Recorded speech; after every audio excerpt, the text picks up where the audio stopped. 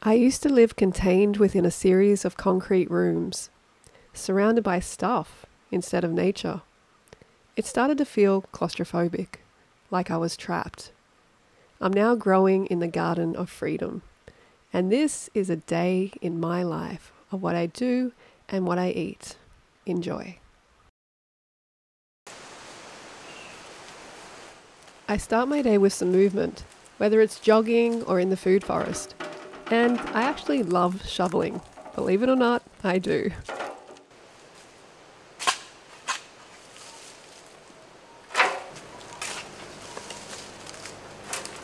By the way, cool pants, right? Most clothing I'm wearing today is actually from a wonderful small business called Ethnics, and I will leave a 10% discount off their clothing in the description below. Definitely check them out. Rather than travel away from home to go to a gym like I used to, I get a lot of my strength work on the land, not only keeping me healthy, but also helping grow the food forest so we can be self-sufficient. I just don't think it's safe to be completely dependent on someone else to grow all your food for you.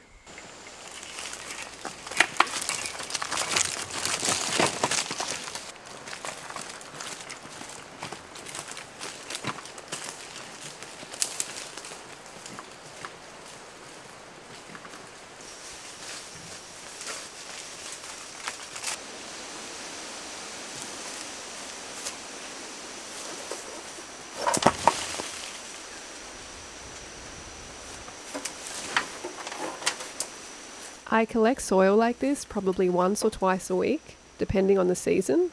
This soil is used to grow our future food crops.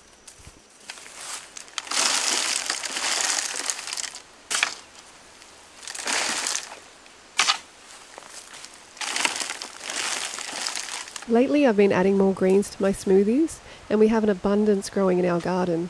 This is my favourite green called sweet leaf, which is literally a sweet, nutty green with a texture of like fresh asparagus. It's a great source of potassium, vitamins A, B, C, iron and calcium, and it's delicious.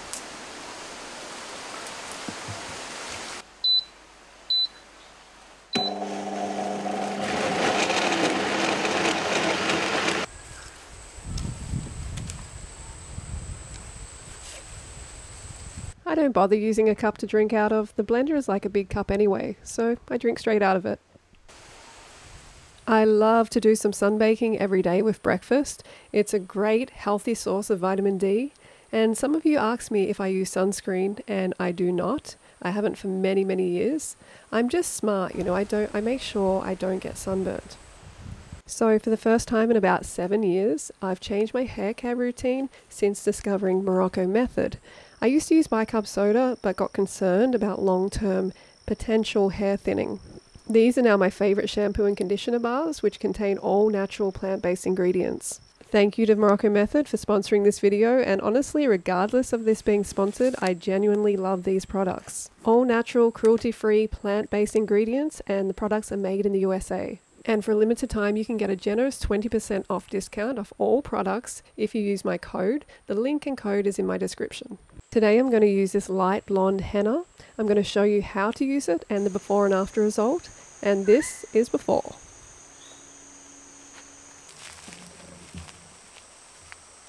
Firstly, you have to prepare the chamomile tea by adding boiling water to it, letting that sit, and then taking the powdered henna, putting it into a bowl and adding limes or lemon. It is the same lightning effect whether you use limes or lemon.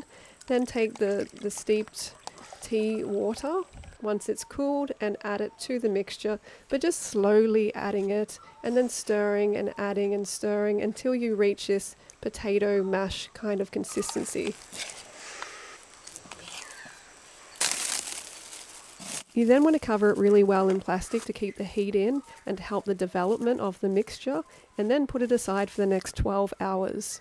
While I'm waiting, I'm going to use Morocco Method's hair cutting kit to trim my fringe, which honestly grows like a weed, and these scissors are really high quality. They're made in Japan, and it was a pleasure to use them. I'm by no means an expert cutter, but I'd rather do it for free, right, than pay like $30 for a haircut. Okay, it's been 12 hours, the mixture has developed, and I'm going to use a little bit of the Euro oil around my hairline so I don't dye my skin with the henna. And then it's time to apply the mixture. I do recommend putting a few drops of the oil in the mixture so it's even easier to apply, because it can be, you know, quite chunky, and it's my first time doing it. But I worked it out, I got it through my hair, and then covered with plastic, so you got to keep that heat in. To make sure I got all that heat trapped in there, I put another plastic bag, and I also put a towel around my head, and you got to wait about 4 hours for it to process. For lunch on this day, I had most of these cinnamon rolls, which were just incredible. If you want the recipe to these cinnamon rolls, it's very simple. Let me know in the comments. They are absolutely delicious, and they only have a few ingredients. 10 out of 10, I definitely recommend.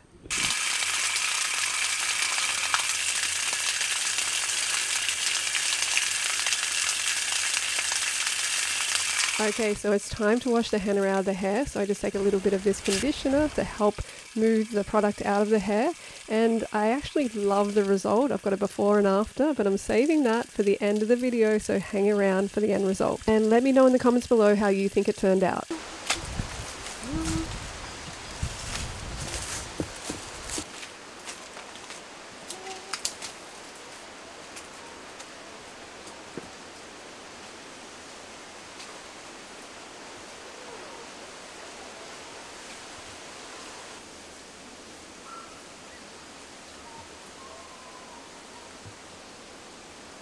The tomatoes are just going off at the moment. We can't keep up with the amount of tomatoes we have, and they're really delicious, sweet, non-acidic varieties, because I have a bit of a problem with ones that are acidic, so these ones are perfect.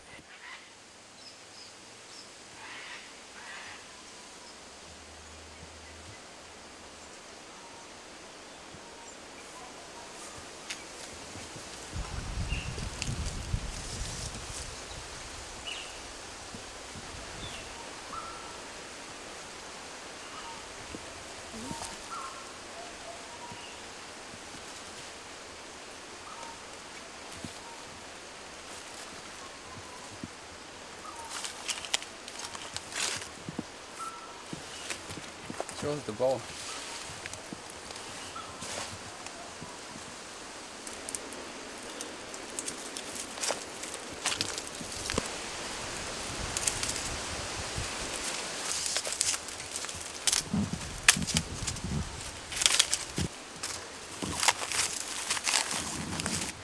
Yeah, we're going to sow these in the ground.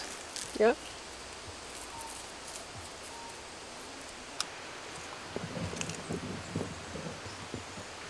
Jalapeno. Whoa.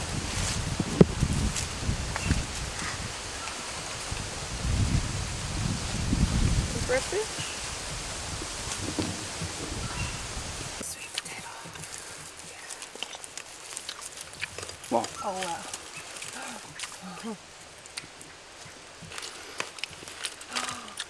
Cake potato. Oh, is this a good one? It's a good one.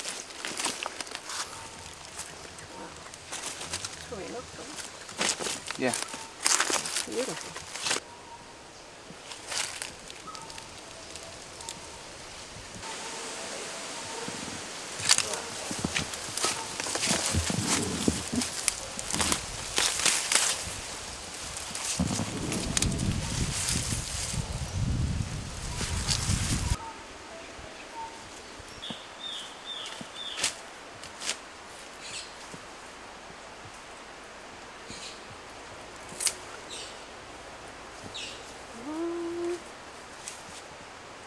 Oh, it's just so satisfying to grow your own food. Look at this amazing haul we brought in today.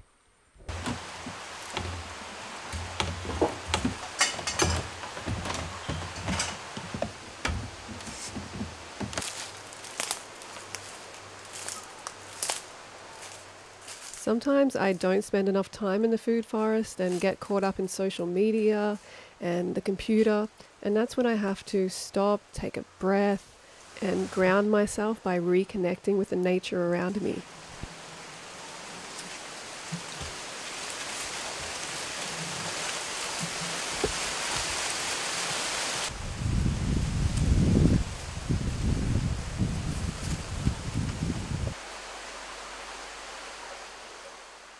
Having a dehydrator off-grid is definitely a luxury, and we haven't had one the past 6 years until now, so it's been awesome. I like to make dehydrated goodies early on in the day with the hope that they will be ready for dinner. I'm making delicious raw food wraps right here, and I actually have a new stainless steel dehydrator which is just incredible, and I may show you that next video.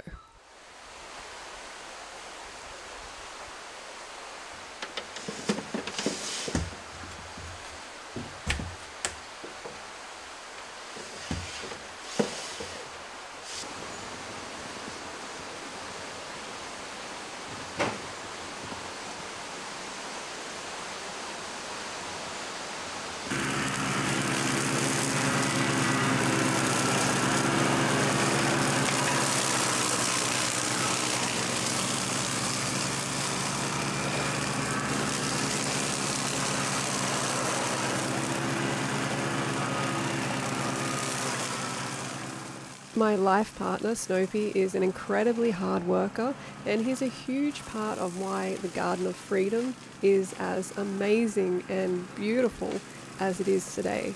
Of course, no relationship is perfect and we have our ups and downs, but I'm forever grateful to have him in my life. One of you asks basically advice on how we keep our relationship healthy, living in the jungle together like this.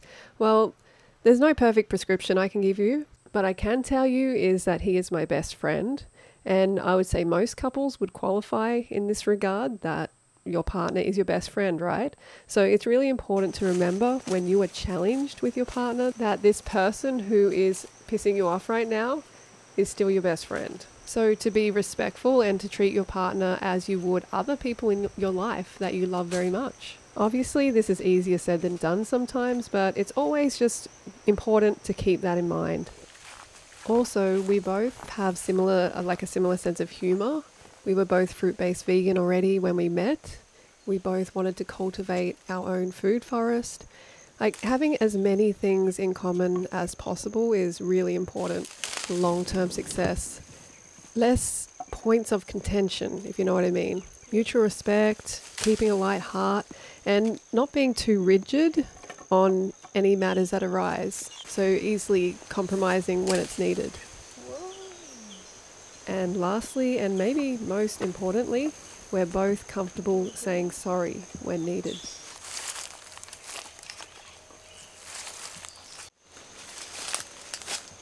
Whoa.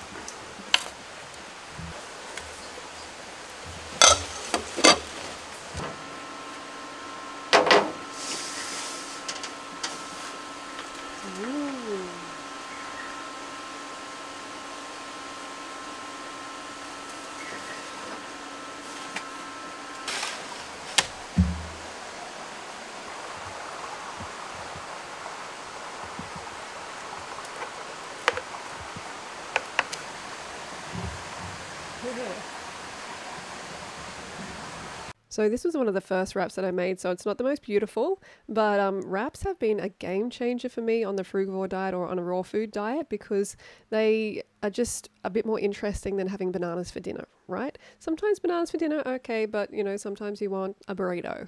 And these are a great, great option. Delicious, really enjoying it. And that's our sweet potato from the garden.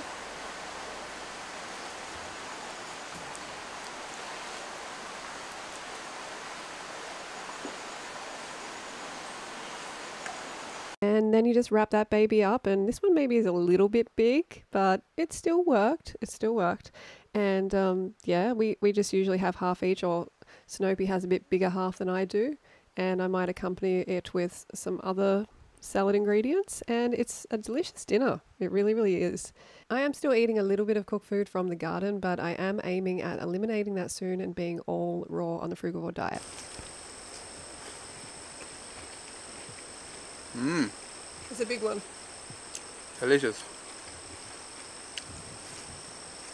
And here we are, the results of the Morocco method henna I put in my hair, and I really love the results. It's very obvious.